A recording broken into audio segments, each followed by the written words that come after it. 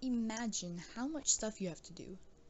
Imagine how much easier life would be if you had an exact copy of yourself to do the things you didn't want to do. How convenient would that be? People have thought about this for a long time, and there's a lot of scientists who believe a breakthrough in cloning would drastically help humans as a population. We could cure a lot of disabilities, and we could create a better world. But there's a lot of controversy as to why we shouldn't be cloning, specifically cloning humans. Now, before I go into the pros and cons of cloning, I'm going to give you a brief history. Now, early cloning has been around for many years and is believed to be around since the 1600s. Of course, that was only plant cloning, which is quite simple compared to the animal cloning, which first began in 1885.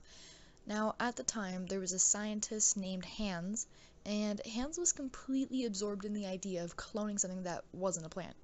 This fascination led him to study sea urchins.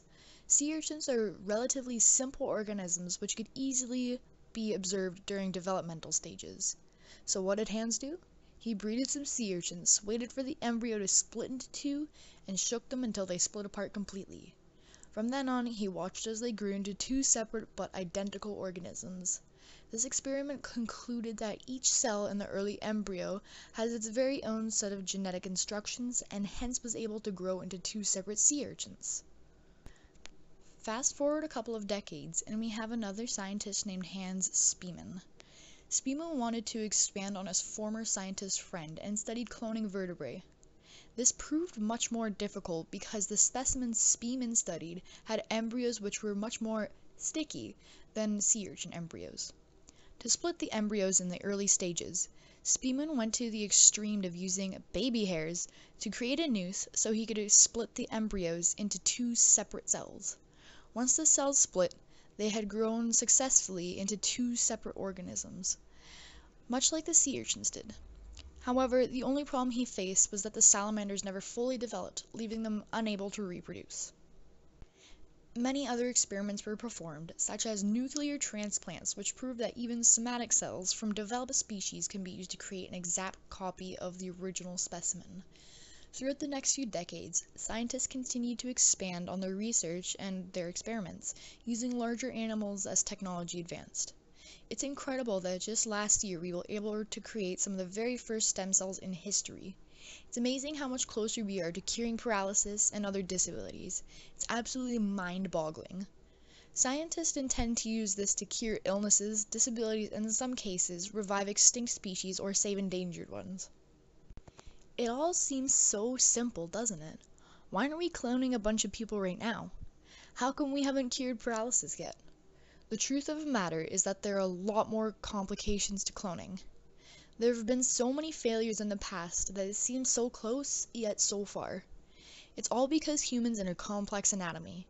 In theory, the way scientists have been trying to clone people is by performing a procedure called a nuclear transplant. Essentially, the idea behind this is to take an unfertilized egg cell and remove the nucleus to replace it with the nucleus of a cell from the original specimen. Now, the problem is that scientists need to figure out a way to stack together all these different cells to create a human, because once the cell becomes fertilized, it will only produce the type of cell that it got its nucleus from. However, human cloning has been banned worldwide due to ethical and moral controversies that surround the topic. Despite all the controversies on genetic cloning, there would be and there are a lot of benefits to this technology. Cloning has recently led us to begin studying stem cells, which could possibly cure many disabilities and diseases that still lack any treatment. Cloning can easily be used to restore whole ecosystems by repopulating important species to the earth. The world could be such a better place if this technology is applied correctly. Of course, everything has some flaws. People always ask, what if something goes wrong like it has many times in the past? People far and wide would cause a storm if a successfully cloned person suffered. Would people who are cloned be discriminated against? What would happen to partially successful clones?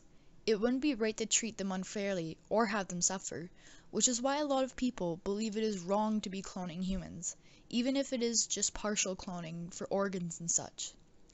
Another thing that people always ask is, just because we can do it, doesn't mean we should. Just because we can bring back endangered species, should we do it?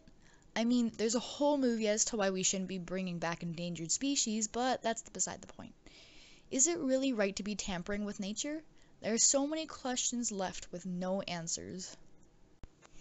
In conclusion, cloning can be a good thing if it's used and applied properly, but there are so many arguments against the idea that it would be almost pointless for scientists to even attempt human cloning without setting ground rules and getting government and public approval.